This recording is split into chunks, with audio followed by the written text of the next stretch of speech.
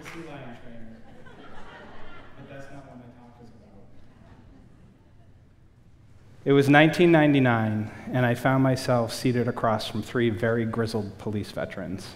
It was the first time that I had spoken with police officers when they weren't asking me for my license and my registration. The first one said, "Why do you want to be a cop?" And then the second one followed with, "And you can't say to help people," which really sucked because that was my answer. I bumbled through the rest of that interview, answering questions like, "What's with all the speeding tickets?" I sheepishly replied, "At least you know I can drive fast." There were psych tests, physicals, drug tests, and a polygraph, and I asked, "Does it have a setting for Catholics?"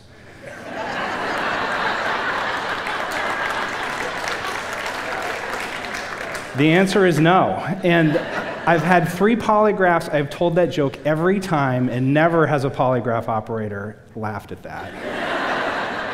So thank you. Thank you. With all that done, my background check was complete, and I found myself at the police academy, where I learned about handcuffing and laws, and how to shoot guns and drive fast, which we all know I already knew how to do. But what it didn't prepare me for was all the trauma that I was going to see and experience once I was out on the road. I'll never forget my first domestic violence arrest. A man had hit his wife so hard in the face he split her lip open. So when I asked him about it, he denied it at first, and I questioned him, and he finally admitted to it, so I arrested him, and I put him in the back of my cruiser, and I felt like I am making a difference. I'm finally doing the thing I signed up to do. My sergeant rolled up, and he said, "What happened?" And I told him, and he said, "Good job, Dick Tracy, but it doesn't sound like rocket science to me." And I felt deflated, but what he was really trying to say was, get used to this. This is everyday stuff for you now. Just do your job and move on. And I understand that that's about survival, but what I realized over time was some things are not that easy to get over, and you can't just move on. You see, the average person, and not that you're average people, you're obviously above average. You're at a TED Talk. But the average person will witness or experience 3 to 5 traumatic incidents in their whole lifetime, what we would call critical incidents. The average police officer over a 20 to 30-year career span will experience hundreds of these incidents. For me and for others, they're like little pebbles being thrown into an invisible backpack that you would carry throughout your career, and over time it got quite heavy. But I was a cop now, and I was supposed to just soldier on and do my job. And there was gallows humor to help me with that's why God made whiskey and duct tape, because whiskey will numb your pain, and duct tape fixes everything. As if trauma is like walking off a Charlie horse, and if you just rub enough dirt in it, you'll be fine. You see, in policing, if you speak up about your doubts or your pain, you're going to be labeled. You'll be stigmatized and ostracized. You are definitely not going to get promoted. As if the man who would run toward gunfire is courageous and brave, and yet that same man who walks toward a therapist's office is somehow weak. I had a sergeant who told me after really hard calls and a tough day, he would buy a 6-pack and he would drink it to help him sleep at night, and I thought that was a terrible idea. And then one midnight shift, I found myself called to the local hospital where I dealt with a really heinous crime against a very young child, and I had little kids. And it bothered me. It bothered me for the rest of my shift. And that morning, I bought a 6-pack and I drove home. And I sat in my daughter's room and I watched her sleep in her crib and I drank beer. Every police officer can tell you the story about the one call that really got him, and that one was mine. I had barely 2 years on the job at that point. Over the next 20 years, I realized just how much the police culture had absorbed these messages we get as young men. To man up, toughen up, play through the pain. Boys don't cry because crying's for girls. The worst part was, all the domestic violence cases I went to see, it was as if these little guys who learned to solve problems with their fist had grown up to be grown men who did the same thing. You see, when you don't have a healthy way to experience, deal with, and express your emotions, they'll come out in very dysfunctional ways, sometimes violence, but also as substance abuse, depression, suicide, and a litany of other things. As I managed my way through the rest of my career with some highs and some lows, I realized that the field I was working in was not adequately set up to help officers who are struggling or in need. That if I broke my arm or my leg, I would get 12 weeks off and nobody would question that. They make jokes about it. They say you went and saw Dr. Summer off or Dr. Winter off.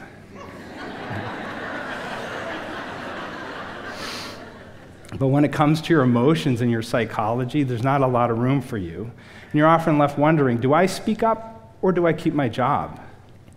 The problem with playing through that kind of pain is it just causes more damage. That cost isn't just in hiring and retention, where the average career span of a police officer is less than 3 years. They pack it up and say, this isn't for me. I don't blame them. But I've seen many of my colleagues who have been hidden, assigned to special units where their careers go to die. Some who had once been jovial, wonderful people become quite miserable and suffer in silence. And sadly, some others have died by suicide. The silence and the bravado around this is literally killing us. In 2020, 89 police officers died in the line of duty. Every year, 2 to 3 times as many will die by suicide. 2 to 3 times as many police officers will take their own lives. It was a statistic I found staggering and unacceptable, and I hope you do too. Toward the end of my own career, I was struggling. It was hard. I had a lot of stress, and so I decided I should go talk to somebody. So I made an appointment with a counselor, and I went and I talked to this poor woman who I spilled my guts to.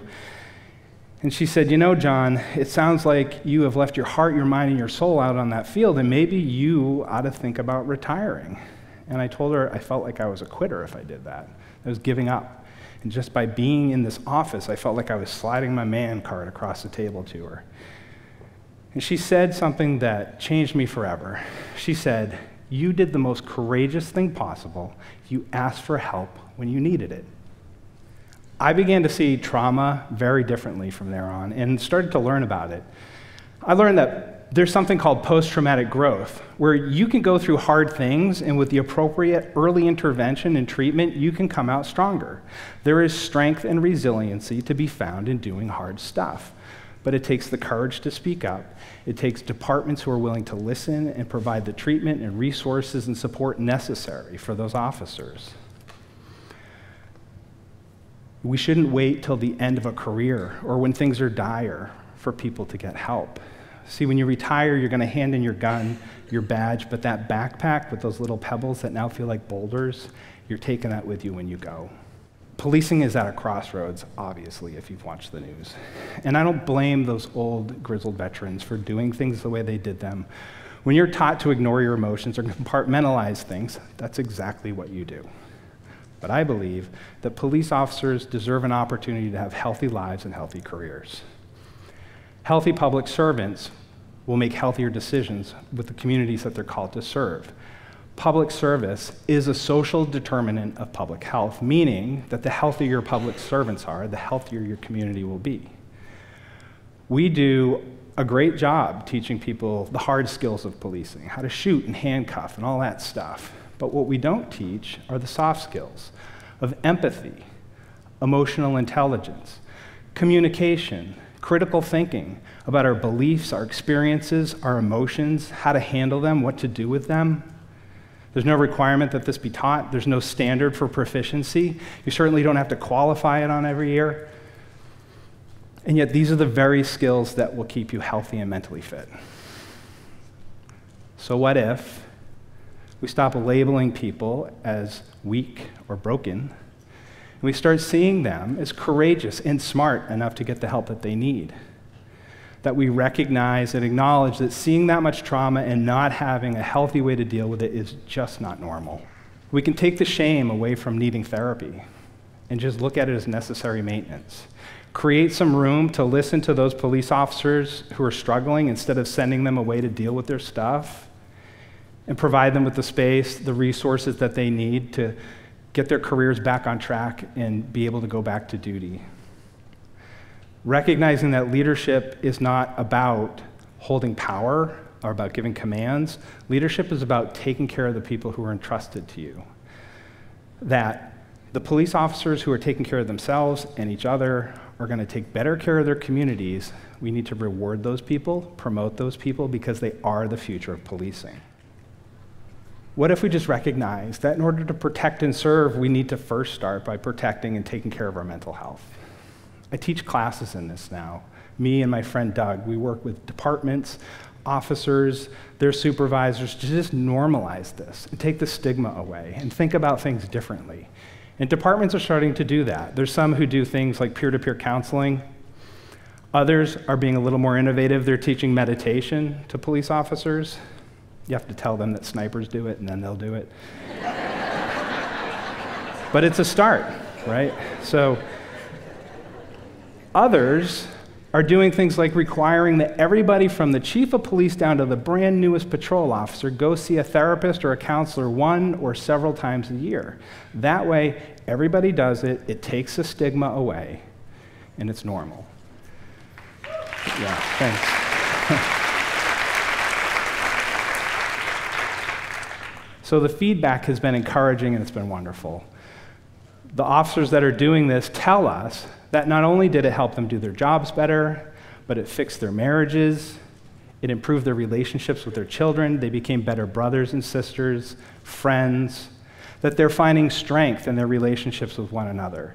And instead of white-knuckling it through hard times and relying on rugged independence, they're finding strength in their interdependence with one another, because interdependence is a different kind of backup.